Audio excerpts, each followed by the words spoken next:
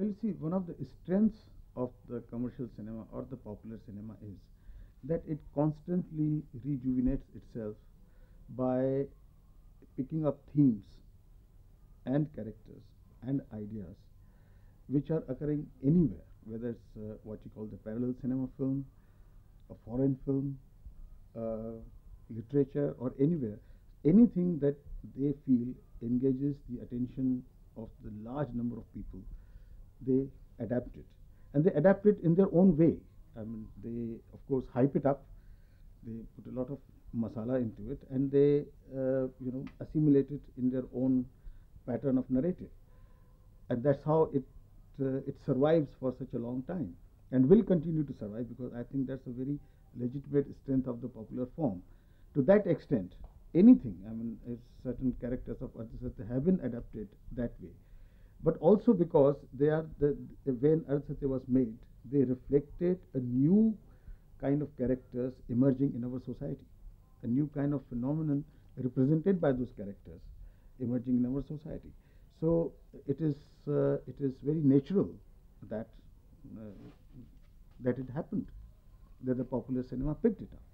According to my perception, what happens in the popular cinema is the characters, the motivation, and everything on one level is simplified. Sometimes the treatment is extremely simplistic, and on the other side, it is hyped up. You get a larger than life quality to the characters. So extremely simplified but larger than life characters is the final result. Now, what I'm attempting in this film is to retain their realistic, uh, uh, the realistic perception. I am not treating the terrorist as just a villain. I am treating the terrorist here as an intelligent person with a very committed uh, mind, very strong convictions, which he can defend with his arguments and with his actions.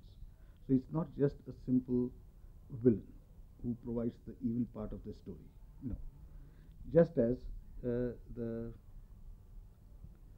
police officer in this case has a lot of complexity, has a lot of contradictions and ambiguities in his character, yet he has the dominant commitment to his duty as a police officer, and the moral choices that he has to face in such a situation is essentially the story. So what I am trying to do is that I'm not making my characters cosmetic or synthetic, as is very necessary to do perhaps for a popular form. Everything to be simplified, everything to be hyped up, and generally avoid the complexity and ambiguity. Be certain and simple. That is the formula of the popular form. But here, I am moving away from the formula in the sense that I am not resorting to that kind of simplification or that kind of hyping up or that kind of a total black and white approach. I have complexities and ambiguities in my character.